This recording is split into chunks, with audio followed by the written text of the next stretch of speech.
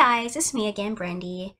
In my previous video, I said that I was going to show you guys how to get rid of the reds in newborn skin. So yeah, I'm going to show you guys how to do that. Plus, I'm going to show you guys how to get rid of jaundice, which is yellowing in the skin.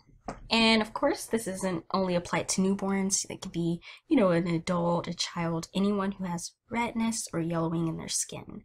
Just wanted to make that clear. Okie dokie.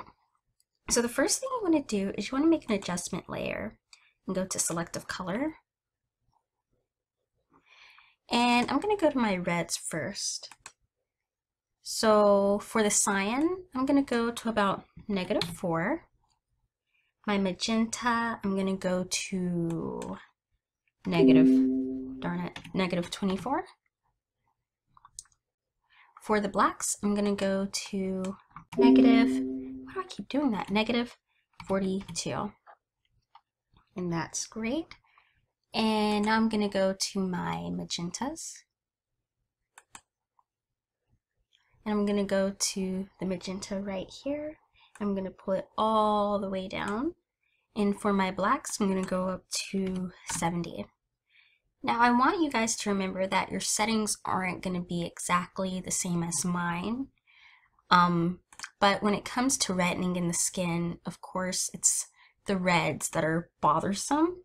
So you're going to start in your reds tab and, just mess around and keep going until it looks, about normalish. Okay, so I already have my layer mask right here. So I'm going to click Control I to invert it. And now I'm going to select B on my keyboard. And it was already selected. And my opacity is at 100. And I have a soft brush. So I'm going to go on and zoom in and start here on his eye. So I'm going to paint over his eye. And as you can see, it's already looking amazing.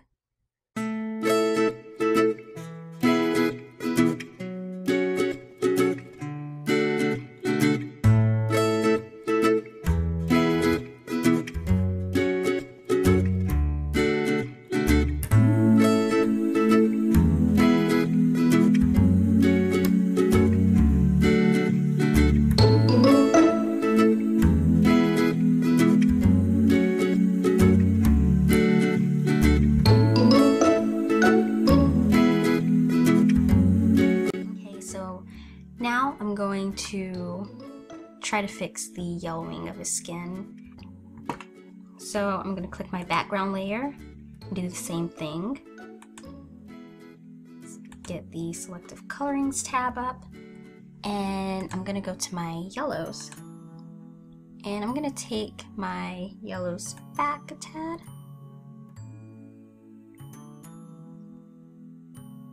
I'm going to try -20. And I'm going to play with the blacks, see what that does.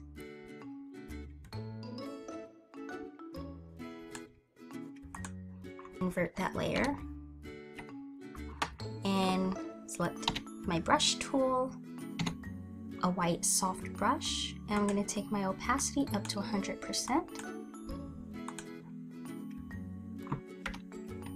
And here I go.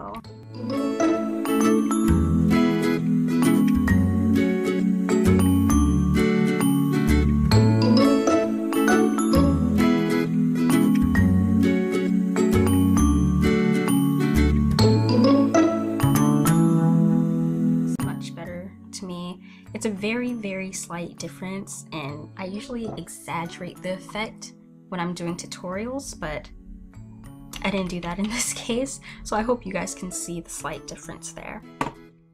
So that's about it. All you have to do is flatten your image, and I'm going to show you guys a before and after snapshot. So this is before. After. And you know what? I think I'm going to erase the effect from his ear a little bit because it looks like more of a matte effect. So I'm going to go back.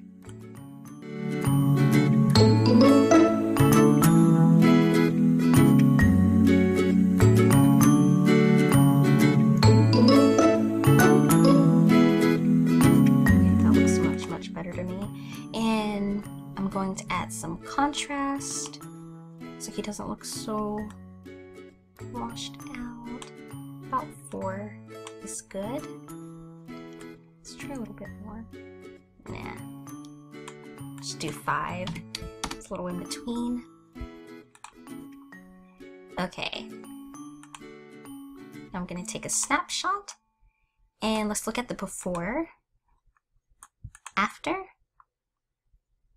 before, after.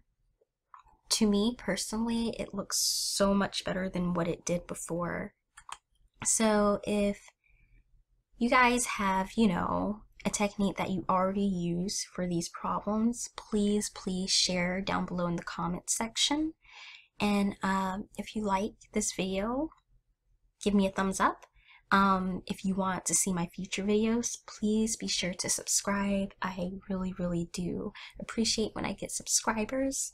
So yeah, I hope this helped you guys, and I will talk to you guys soon. Bye.